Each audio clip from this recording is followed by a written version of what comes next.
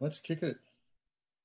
Normally I would like to look out and gaze into your eyes and figure out by peering into your soul what's bothering you, what's exciting you, whether you're engaged or if you're on your phone. But since I can't, I'm just going to throw pencils there and pick on him.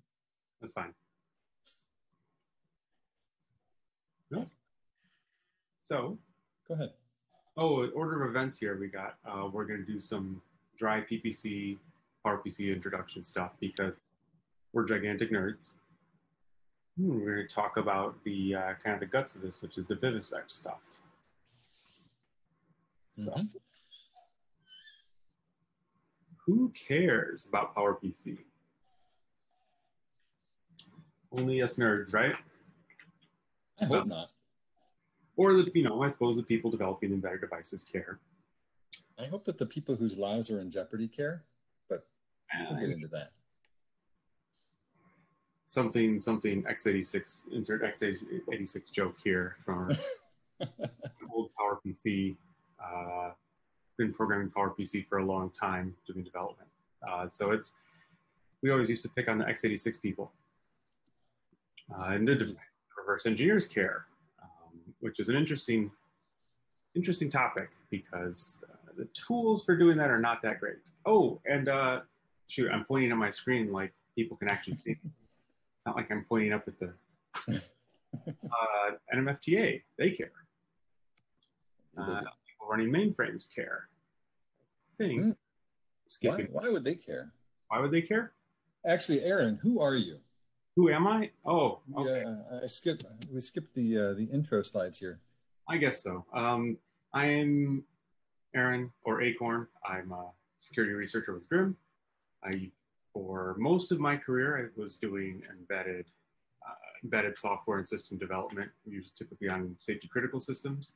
I've worked on telecom and Motorola.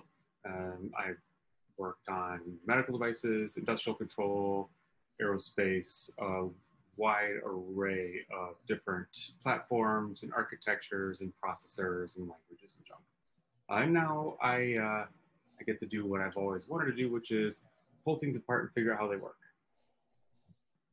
Indeed. Awesome. I'm so glad to hear that you love that. And I am Atlas. I've been hacking, reversing stuff for about 15 years. And I've had the opportunity, the good fortune to hack with some of the most amazing people on some of the most intriguing targets, including virtual machines, smart meters, all sorts of RF things, automotive embedded things, and now, as of recent, space things.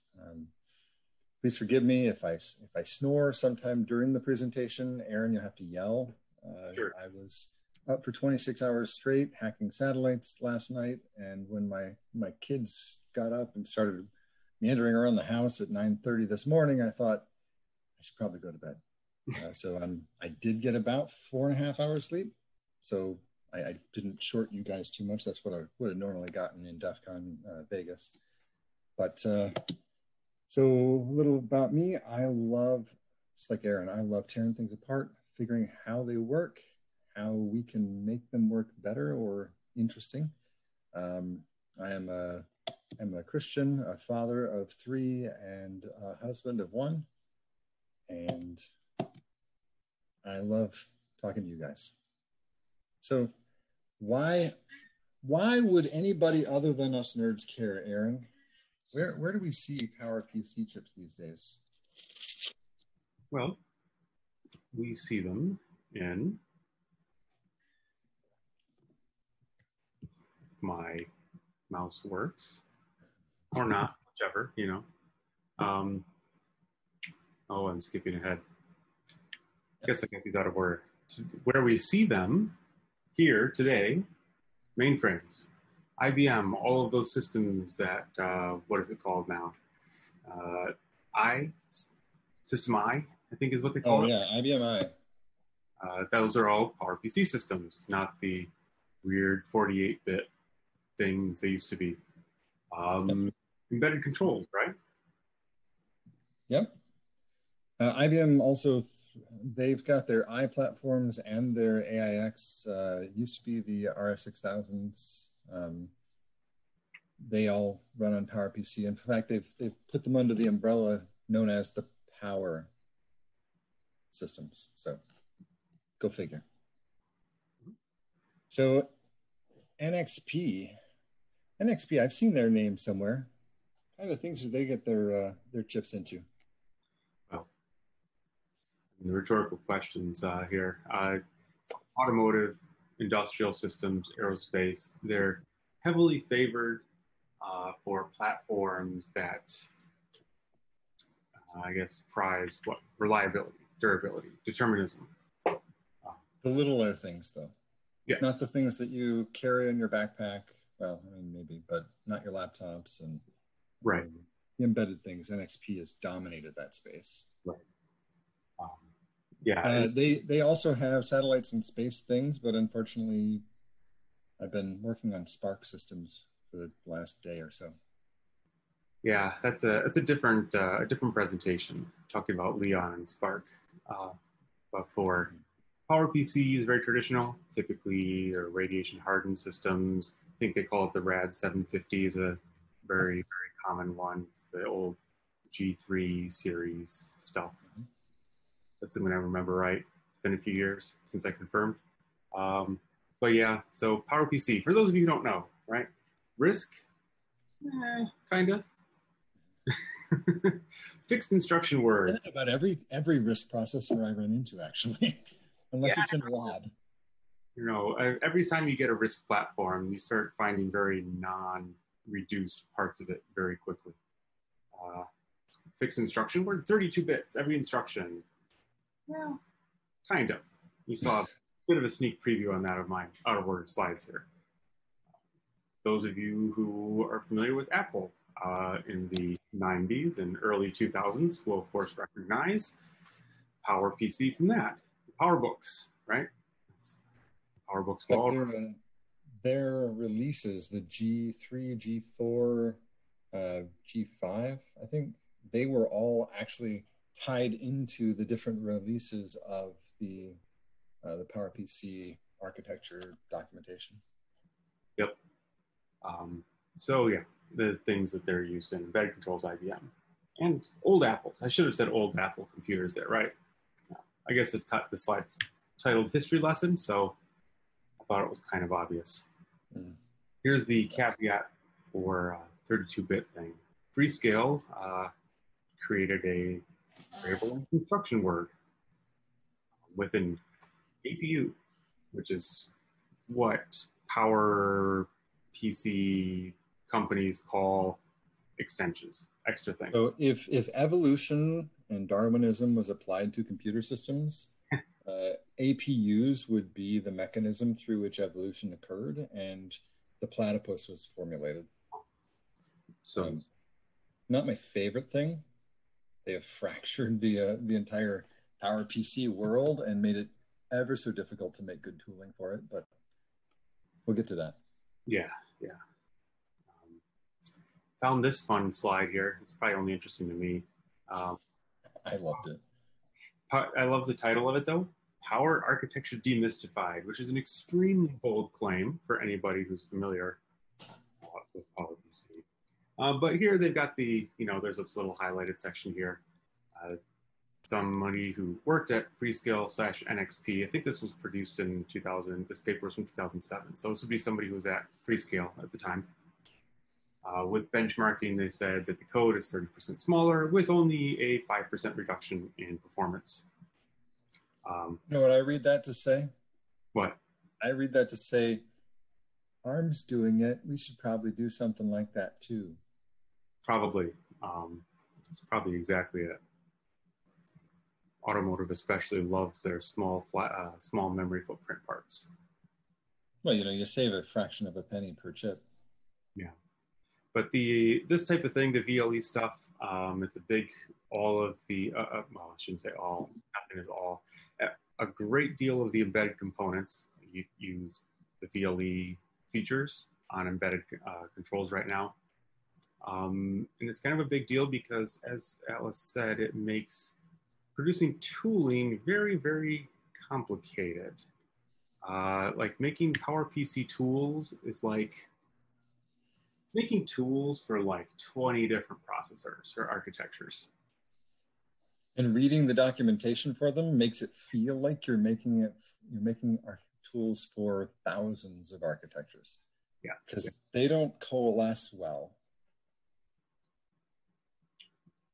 So Vivisect, can you tell me some about Vivisect? Yeah. So Vivisect is a binary analysis framework that was created specifically for the purpose of finding and exploiting vulnerabilities. Originally created by a really good friend of mine named Vivisecting. It speaks my language, so to speak. It's pure Python. It allows me a ton of power in in many different ways, including from the command line. I'm an IPython person. I go to work and I type IPython and I feel like I'm starting to do something meaningful. So there's a lot of cool, meaningful things I can do with Vivisect there. But it's been forward thinking since it was originally created. And so instead of a disassembly framework, we got every architecture that you disassemble for has an emulator wrapped in with it, but not just an emulator like a QEMU, a partial emulation engine, which allows for things to have taint tracking, for example. If we try to read memory that doesn't exist, or if we try to access uninitialized variables or whatever, so we can focus not just on code flow from the beginning of a program, but we can say, hey, this function looks interesting. Give me a feel for what it does. And an emulator can roll through and say, oop, that's a problem, but I've been programmed to keep going and I just kind of keep track of that. Or, oop, that's arg1. So I know that arg1 is now going to propagate through this calculation and whatnot. But then a few years later, I was talking to Busy and he said, you know, emulation's awesome and super powerful, but you really need to focus on symbolic execution. And I'm like, what is that? And I looked into it, and it turns out the first thing that I found of interest with symbolic execution, and this is way before CGC was around, was NASA talking about how they were using symbolic execution to identify flaws and potential problems before shipping satellites into space or the Mars rovers to Mars, since repairing those things kind of sucks. So Vivisect also has wraps in cross-platform debugging in a subsection that we don't call out here called VDB, vulnerability debugger. And so these things all wrap around and support x86, 32 and 64-bit, MSP430. There's also 8051 in there, ARM and thumb mode, V7 at the moment. We have some deltas to wrap in ARM V8, Z80, Hate. I love just saying that name because it's also another one of those architectures that I just really loathe. I think I love Vivisect the most because not only is it really pretty because it's green on black for most things, but the ability to easily extend it and do inspection of what's going on under the hood. So I understand how to reuse the tooling and use it to the best of my ability in my own external tools. So command line stuff, just programming plugins, whatnot. Okay, enough about that. I said 4.5 hours sleep. Yeah. So why don't you talk about this, Aaron? Well, let me give a little backstory. All right. So a while back, I was already working on wrapping PowerPC into Vivisect, and NMFTA said we'd like to fund some of that research, just make sure that it benefits the world, and so it was already open source, so that was an easy sell. And so they paid for us for a bit of research, and Aaron donated a lot of his time as well, in addition, over and above what we were paid to do, just because he's awesome and recognizes the value. So I tapped him, and it was one of the best things that I could have done for that project because, well, I'll tell you that later. Talk about this, Aaron. Sure. So adding an ISA to Vivisect. As Alice said, there's a couple different parts of it. You got to figure out how to disassemble the different instructions, right? You got to get your documentation to figure out what the instructions look like. Then you need to figure out how to emulate their behavior. You need to, symbolic analysis is it's a bit outside of my wheelhouse there. Yeah, I took most of that on. It's a different way of thinking. Testing is not where I thought I would end up doing a lot of work, but apparently it's where I did a lot of work. Figuring out how to test tools to handle a new architecture is interesting. You know, where do you get that information from? Obviously, you got your documentation. At least I hope you do. It's going to be a stretch. You got existing compilers and object dump tool. That's useful. If you take existing disassembly tools, those can be useful. Those will give you a certain view of the results that may or may not match the object dump. You can just make gigantic lists of instructions to parse from your documentation. Don't forget, you also have to figure out how to do the behavior of that. No matter which one of these paths you take, and also option D, which I forgot to put down there, which is get the hardware and run it. For PowerPC, that would really mean get like 20, 30, 40 different pieces of hardware. Try comparing them. So that could be challenging to do it for everything, but it is useful. We got our hands on a couple different architectures for it, a couple different platforms. Sorry, the one embedded and one more server-esque. Mm-hmm. And so we were able to have all that at our disposal. So, Aaron, this sounds a lot like magic. It does. But what's it really mean? What's it look like to write disassembly code or an emulation instruction? How do you emulate an instruction? How do you emulate an instruction? Mostly the disassembly part, because I feel most people think that is more magic than it really is. It is. The magic really is about finding the documentation and understanding what they meant. Sure. Well, I guess it's basically about the numbers, right? Everything at its base form in computers is a number. Hexadecimal, decimal, whichever way you prefer to read it. Everything is numbers. If it's data, if it's code, whatever it is, it's just a number. So you just read in byte by byte, or 4 bytes by 4 bytes, or however many bytes by however many bytes for your architecture. And then you just start taking a look. If this particular pattern here means that it's this instruction. This particular pattern here means it's this instruction. This right here is a fun list of test inputs. Wish we could have gotten your scrolling version going. That would have been really good. I don't know. For some reason, I just can't media, But Aaron wrote a list of about 30. He took a list of about 30 times this length and had it just scrolling in video, and somehow Google Docs didn't like it. It was like, something about like 30 megabyte GIFs.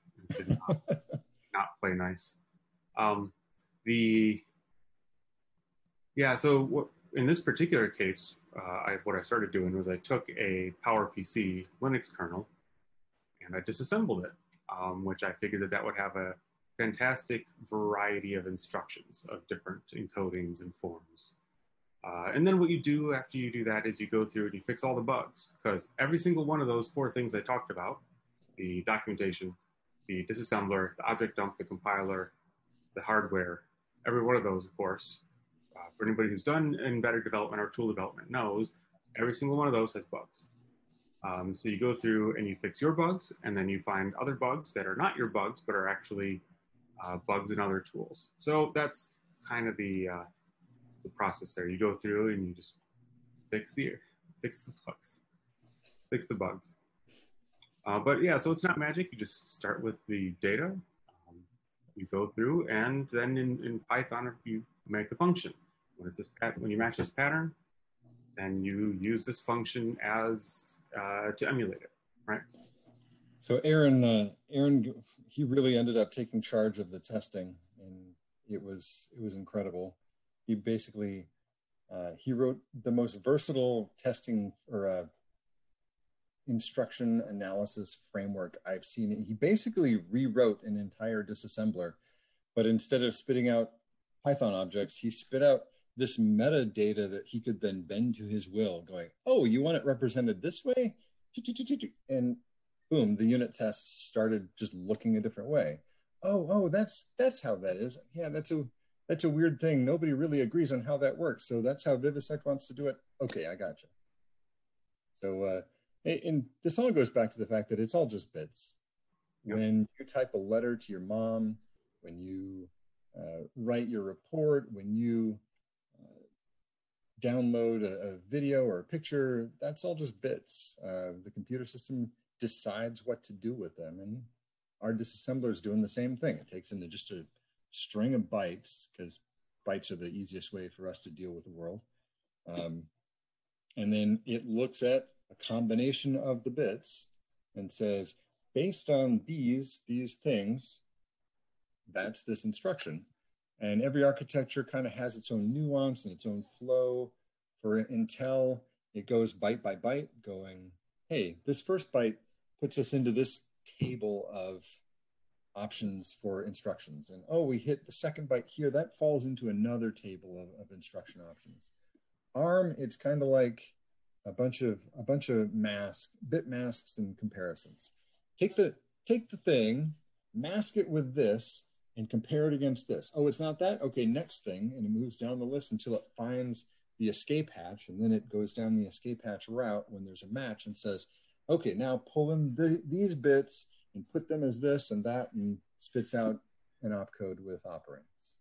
It's pretty close to how the PowerPC stuff in Vivisect ended up. Lots of bit masking. Yes. With all these different instructions here, the fun thing with the VLE parts is that they've got different modes. They can run variable instruction mode or full 32-bit instruction mode. But the full 32-bit instructions don't necessarily match the real PowerPC instruction encodings either. So there's there was just a ton of different ways to do things. Yep. I just said, yep. Oh, okay.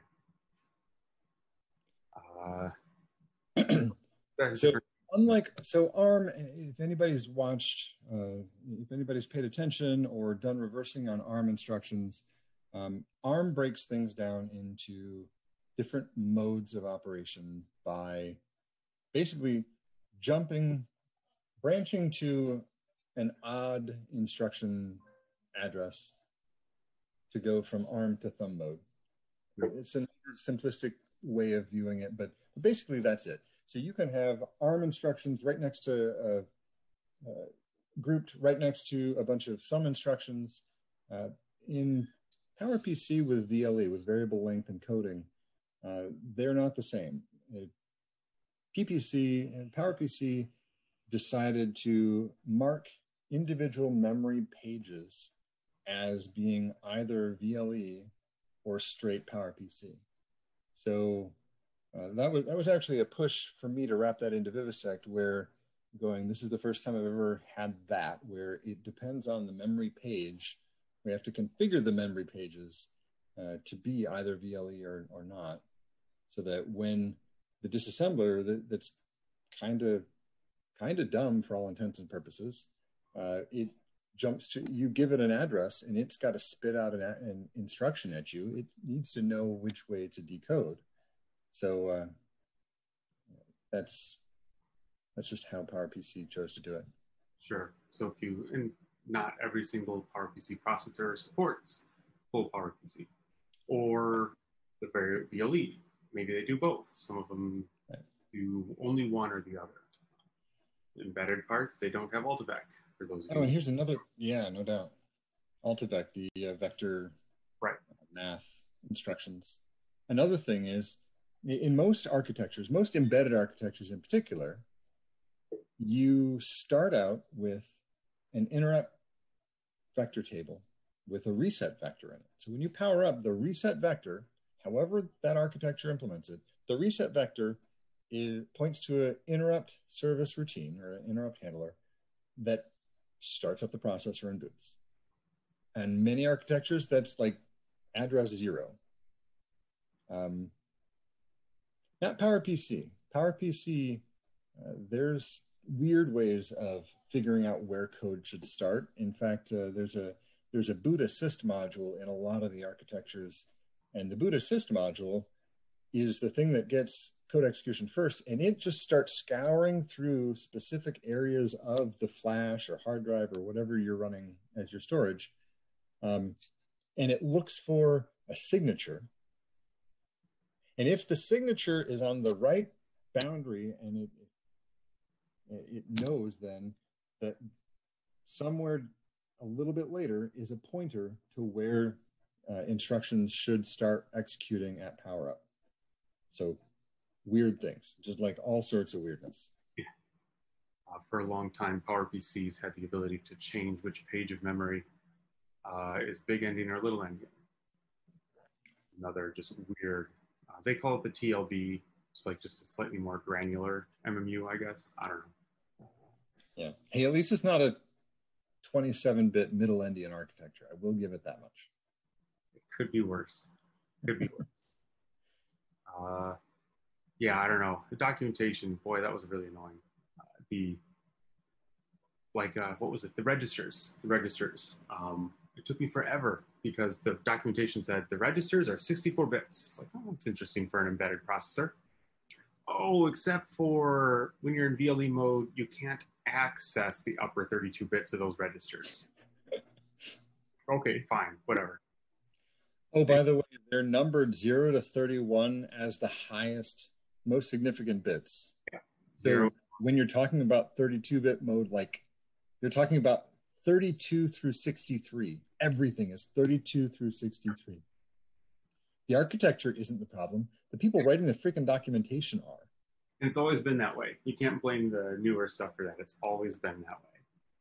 I blame IBM for that one. I'm betting it was them. I don't know. It reads very much like a bunch of companies in the early 90s kind of got together and eventually agreed on stuff. And they agreed by doing it in weird ways. By bringing their weird way to the table and saying, you must do it this way, because we did it already. Right. So let's nice.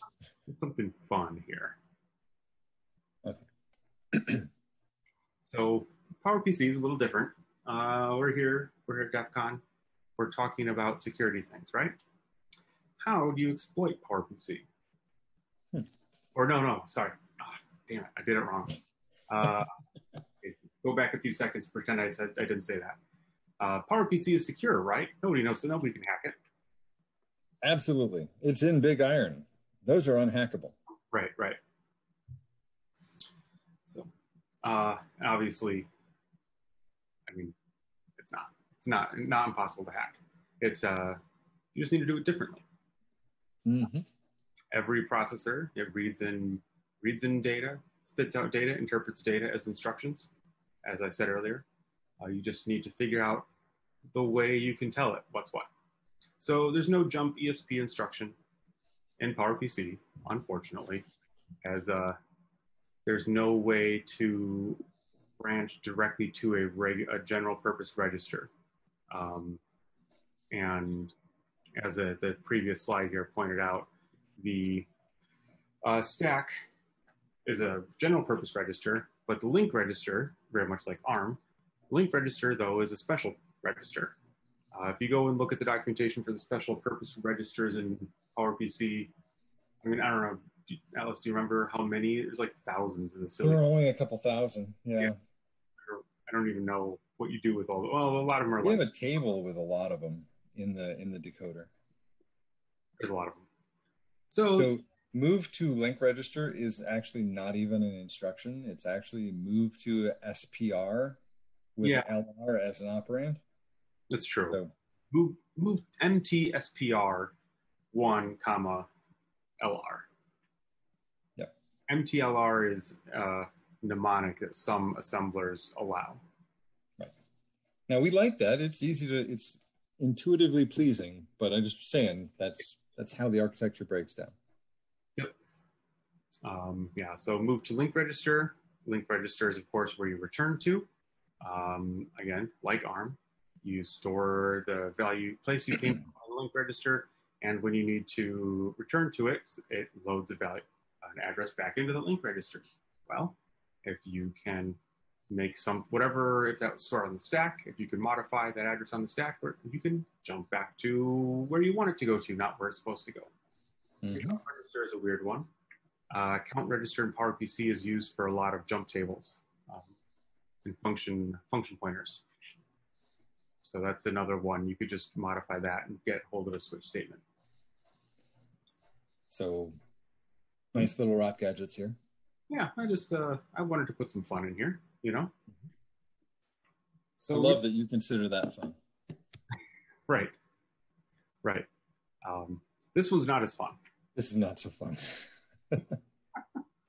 If you go and look at, I'd say, I don't know, probably 2/3 or so, 50%, 66% of all bugs in all PowerPC tools are related to this instruction. Wait, that's one instruction? Yeah, it's one instruction, right?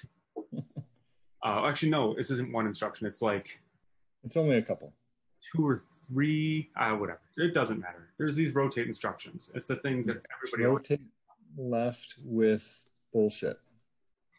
That's what I read there. Rotate left, word, immediate, thing. This one, right?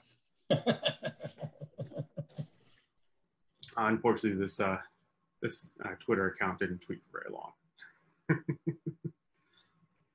But it's really only interesting to, as you say, nerds like me. We don't need to make it up, though. I mean, they included the EIEIO instruction. Yes. Enough said. I mean, that's dropping the mic for instruction lunacy. Right. So I don't have much time left in the talk, unfortunately. A little bit. Go ahead. Should probably move it along instead of making jokes about PowerPC instructions. As much fun as that is for me, anyway. Yep.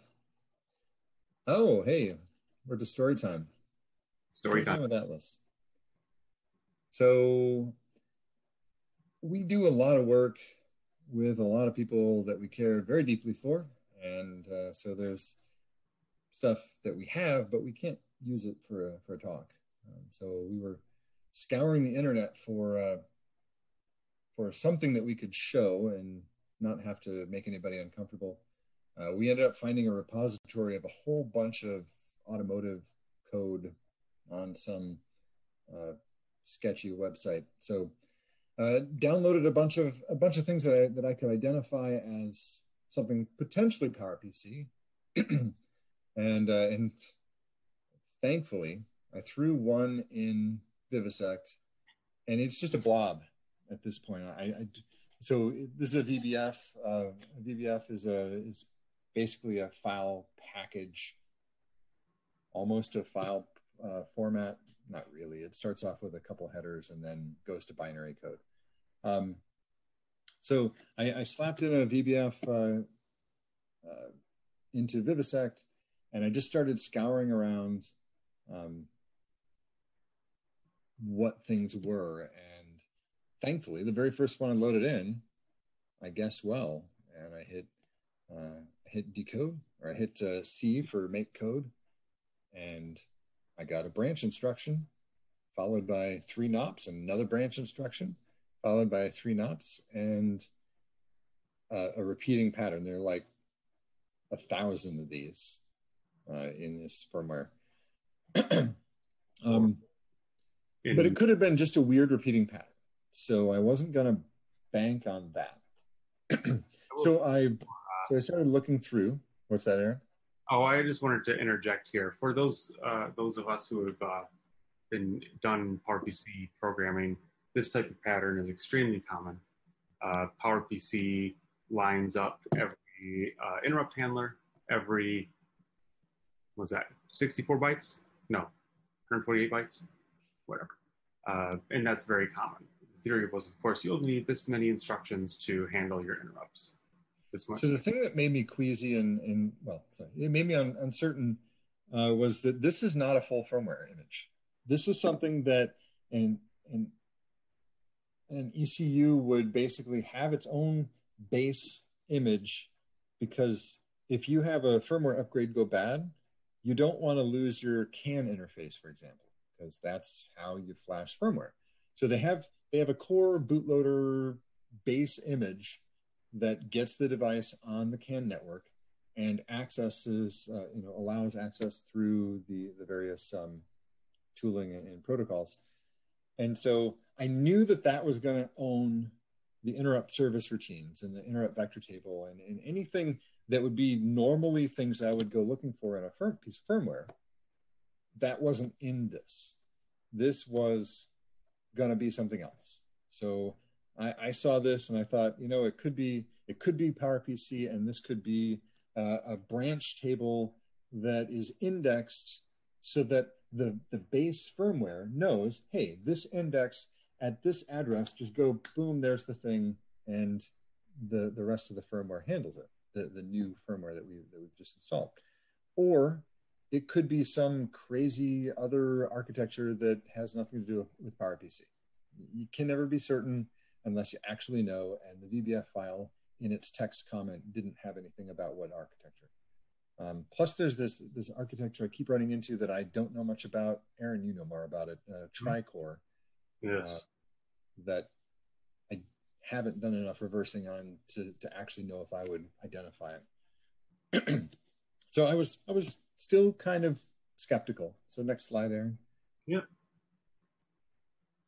So I right-click on the first address that's being branched to, and I send the target, the 4250C address, over to another analysis window. So this is the Viv window. I've created another memory viewer called foo.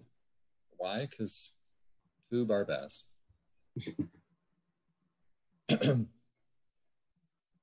So anyway, I think I threw this in out of order. Sorry. So here's, like, you can see that backup one slide.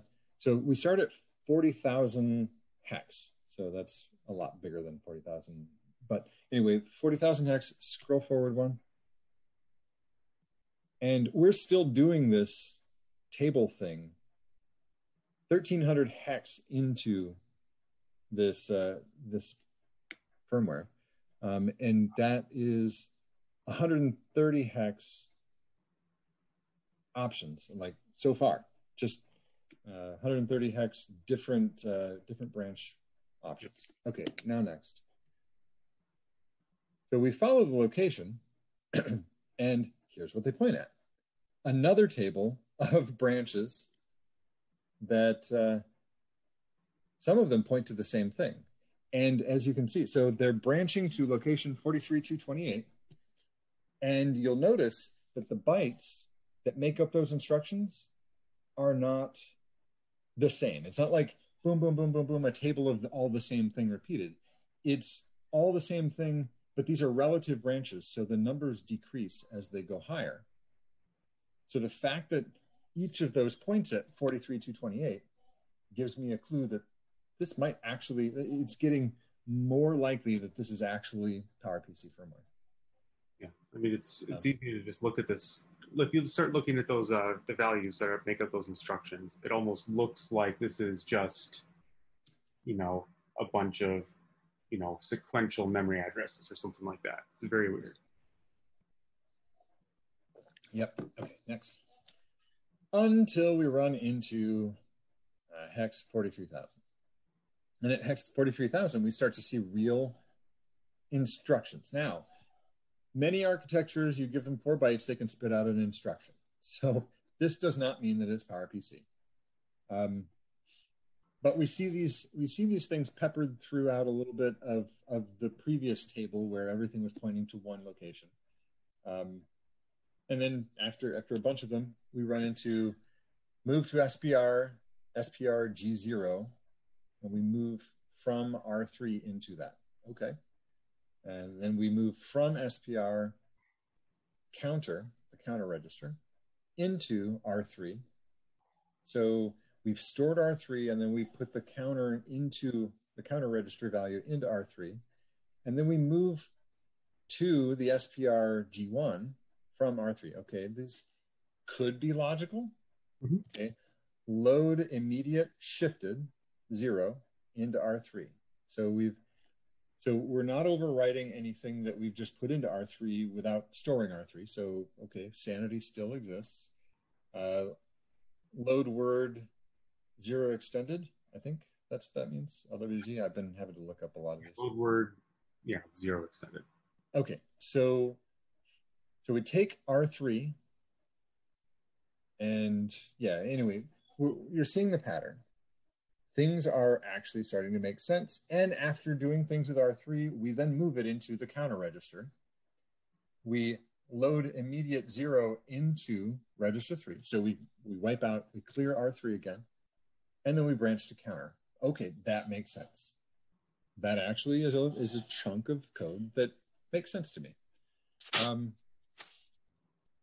After that, so branch with counter, that's the end of a code block, because there's no branch with a link, there's no return, no nothing, it just goes somewhere. After that, though, we see STWU. No, that's not shut the what up. And this, man, I captured the pointer right in front of that. Right in front of that. Anyway, that's actually part of a function prologue, a very standard function prologue for PowerPC. So R1's a stack pointer, right? This is word with update. So this is moving the stack pointer. Yep. Basically storing the stack pointer and then storing register 0, 2, 4, 5, 6, 7, 8, 9, 10, 11, 12 into the stack. So we create stack space and then we write registers into it. Okay, that sounds legit. The PowerPC calling convention includes handing arguments as registers. And you got to clean up after yourself when you're done. So storing the registers that aren't arguments totally makes sense. Move from SPR, the link register, into R0. Okay, so our link register now, the return address now lives in R0. And then, okay, I'm convinced this is PowerPC. So next. Well, from the point of view of somebody who's written PowerPC for embedded systems, SRR0, SRR1 down at the bottom there, those are special purpose registers that are the system control registers, telling you like what your current state is. The stuff up at the top of this was taking a look at SPR G0 and G1, I believe are, oh boy, it's been too long. I probably shouldn't say anything definitively. Anyway, what it looks like to me is it looks like it's saying what address caused the particular interrupt. Why are we here, right?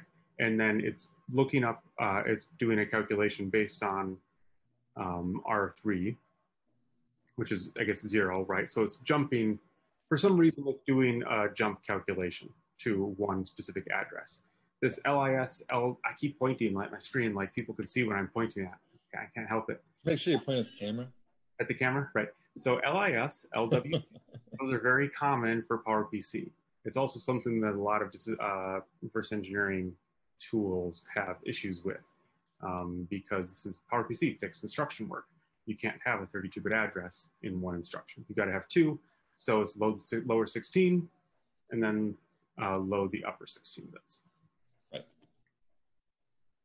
Which is very common in any fixed width instruction architecture, because it turns out the register size typically is the same as the instruction size. So try loading the full value into a register in one instruction. It's impossible unless you store the value and somehow dereference some other address to load it into a register, which ARM does actually all the time.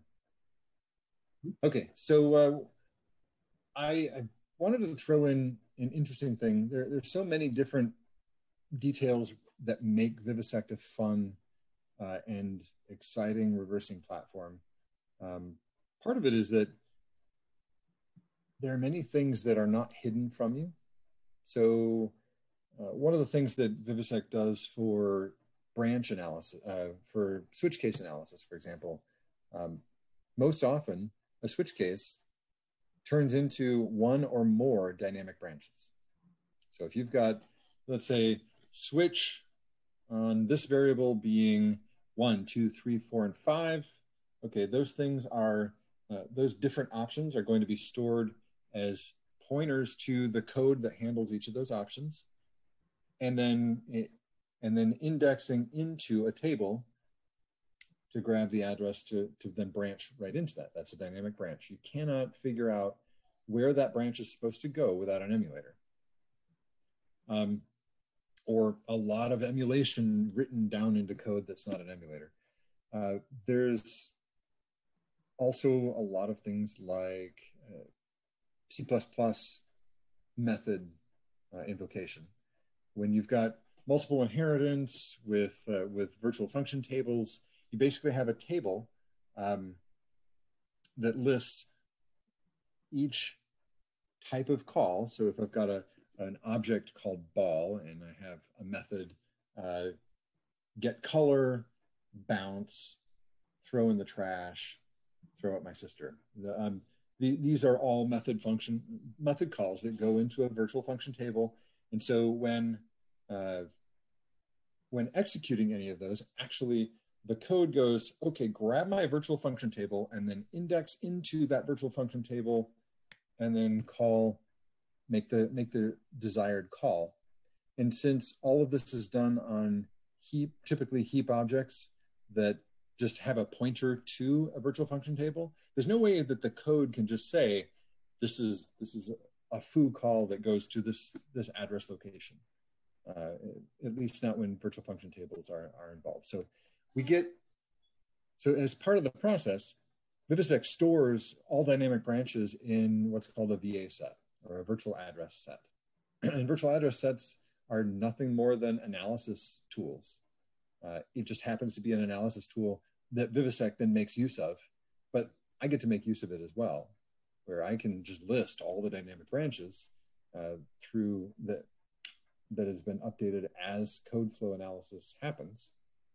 And then turns out dynamic branches are very, very interesting things. They tell a ton about what's going on with the code, typically making sense of assembly instructions is not typically terribly hard. Okay, Spark notwithstanding. Just kidding. However, finding in this massive, maybe 4 megabytes of firmware, what things are interesting, that can be hard. And I love doing this. I could do this all day long, and I could work myself right out of a marriage and right out of my kids' lives and right out of a job.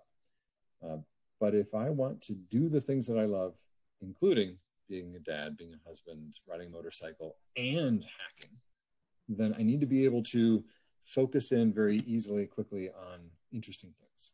And so that's why I threw this in there. Dynamic branch handling is very interesting. And of course, these are a bunch of branch to the counter register with link, which means it's a call, not a straight branch. So things are execution is expected to return right after this instruction. So that's very likely, that could very well be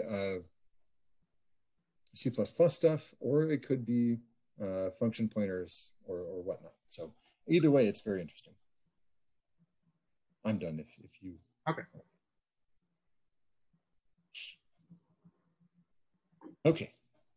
So I was just poking through this one of the firmwares that I was looking at for this presentation, And of course, I was looking at the dynamic branches. And here's one. This was an oddity. I mean, it actually wasn't an oddity. It struck me weird. But I'm just looking at it, and in this code block, if you're not familiar, this is a code flow graph. It's a great way to display assembly language code for humans that don't want to sit with a linear look and draw arrows to where code flow happens. It just kind of flows naturally. So in the code block in the middle, there's a discrete code block. And it looks like we are loading values into the R12 register.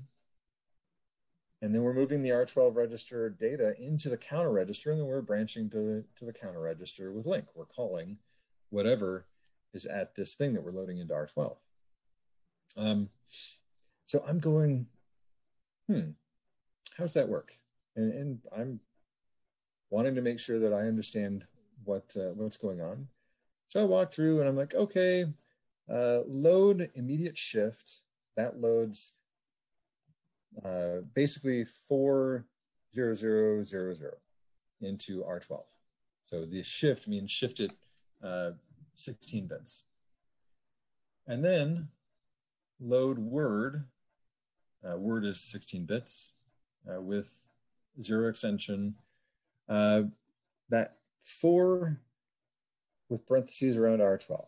Now, when I first thought it, I'm going, that's not, I didn't actually, I got it wrong. I'll just say it. And I said, okay, so that's going to say 40000 plus 4 is going to be 4004, or 40004. Okay. That's not what ends up in R12, but that's what I thought. Next. So I went there and I thought, okay, let's see what that's doing. 40004, it has, let's look at the first 4 bytes. 000, 0D, 5C, 20. Vivisect has a preview instruction option.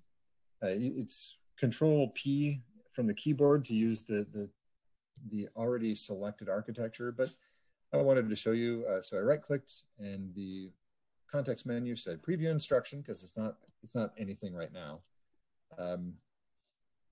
That only shows up if it's not decoded as anything. And then I get to pick the platform, and I chose PPC embedded, PowerPC embedded. That's some power outside. I don't know if you can hear the lightning. Okay, so I click on that, and I did it 3 times because once isn't enough. And each time I got a decode exception. I'm going, uh-oh, crap, I got a bug. I've got to go figure out why this is not working.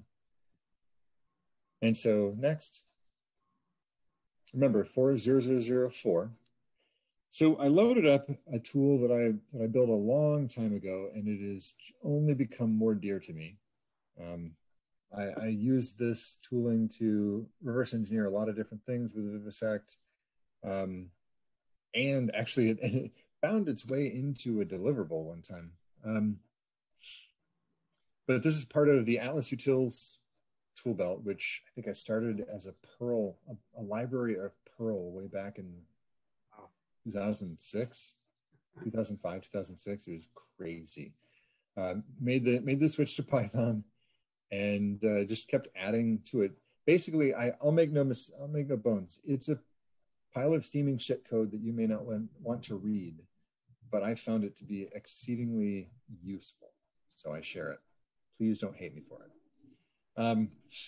So I created a thing called an mutils package, which was based around originally VDB and vtrace, the tracing library underneath that makes VDB work. But I really ended up using it a lot for emulators. So Vivisect makes emulators available. In fact, I'm using right here what's called a workstation emulator. And workstation emulators come with some special sauce. For example, all right, I'm unplugging my laptop now. Special sauce here you'll see weird entries for R0, R2, R3, R4, R5, R6, blah, blah, blah, blah. And basically what that is, Workspace Emulator, when it first wraps in the concepts of memory, register, and instruction emulation, the Workspace Emulator goes a little further and it says, I'm going to do taint tracking on all the argument or all the registers that could possibly be arguments. So it just takes and puts specialized numbers into each of those locations that will then trace through code, and we'll be able to see if any uninitialized registers are accessed before assigning values to them, because that could mean either an uninitialized variable, or it could mean that that's an argument. So we use this to identify calling convention and to do other various analysis. So the first instruction is a load immediate shift of 4 into R12. So 4, 0, 0, 0, 0. You see that at the bottom. In fact, hold on, back up, Aaron. One of the things I love, again, it's really ugly code that I take no pride in, but I take pride in the results. You'll see that I print out a whole bunch of interesting registers for each instruction. And that's kind of how I am with GDB too. I like dump all the things, and this is actually a lot better than doing info register after every instruction. But then the emutils throws in anything that could be a dereference. It prints out some context around that data. So let's see, we're looking at memory location address 4, and I think that's because I don't actually, because we have the number 4. So it says, okay, there's an immediate 4 here. That could be an address. So let's kind of look at that because memory address 4 is valid in this case. Okay, so the next instruction is, we see highlighted here, R12, and I'm moving my mouse pointer around R12 right now. Thanks, Aaron. You can point at the screen. So R12 shows up, okay, 4, 0, 0, 0, 0. Cool. One of the things that I love about emulators and and debuggers is that they teach me so much about an architecture, and they correct me all the time. So the next instruction is that LWZ R12 4 with parentheses wrapped around R12. Okay, what's that do? I think that should create an address 40004. Yeah. And by the way, as you can see, it registers and then it prints out the value of what's at 40000. It then prints out some context data around D5C20. No idea why. Okay, I do. Spoiler alert, though. 40004. Okay. Oh, that's it. This must add 4 to 40,000 hex. And so it's printing off, 40,004 starts off with D5C20. Huh. So hit enter. Okay, so that instruction updated R12 and it put D5C20. See, the thing that I was forgetting is that the integer followed by parentheses and a register in it isn't the addition of the two things together. It is actually adding them together and using that as a memory dereference point. So it went to 40,004 and it grabbed a pointer there and it put it into the register because D5C20 is actually the location of code. So if I go to D5C20, I'm going to be able to decode code or it may already be decoded. So we move R12 into counter and then we branch.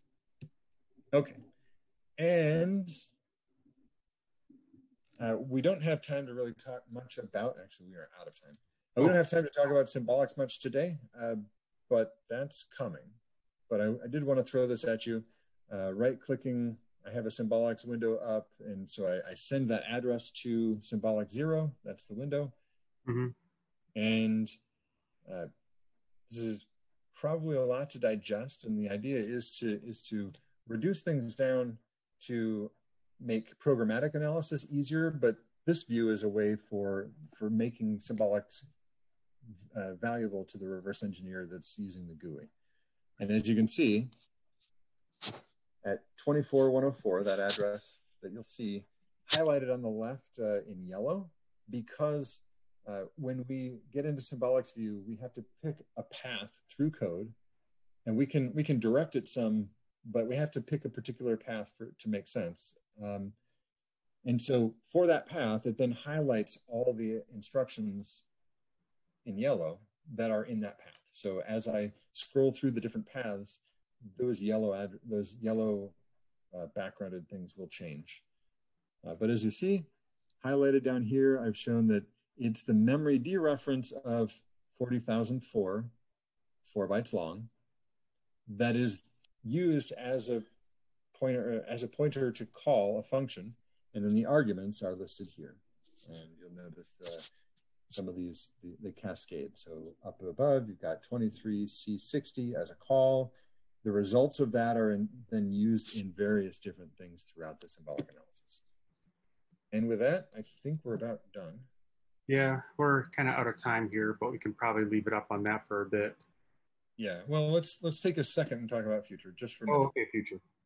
So PowerPC is huge in a lot of areas that are kind of not getting a lot of attention by security researchers, at least not publicly. So we're using this as a launching point to do reversing and analysis of IBM and embedded things. So the IBMI and the P series, the power stuff. And this is going to make its way into some emulation projects that are very, very interesting that we'll talk about more later. And I intend to make the symbolic analysis engine in PowerPC push forward the art of reverse engineering and exploitation. So that's all for that slide. And, right. And I intend to make Aaron the lead on a lot of stuff, but his wife doesn't know it yet. You have to teach me some math, I guess. Okay, so we wanted to throw in some resources. Yeah, some Vivisect, your utils. I honestly, for the PowerPC resources themselves, you could probably go back and read a large number of documents, but these are some of the more useful ones, at least for embedded. We didn't even touch on it. SPE is kind of the